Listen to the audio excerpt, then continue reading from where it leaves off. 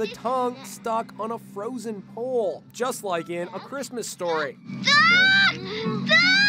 What's the right thing to do? Well, let's go into the lab and I'll show you. Okay, great. Julie Gagan of the lab, the tiny scientist in Brooklyn, showed me the solution, using a pole dipped in liquid nitrogen to get it to sub-zero temperatures, and a pig's tongue.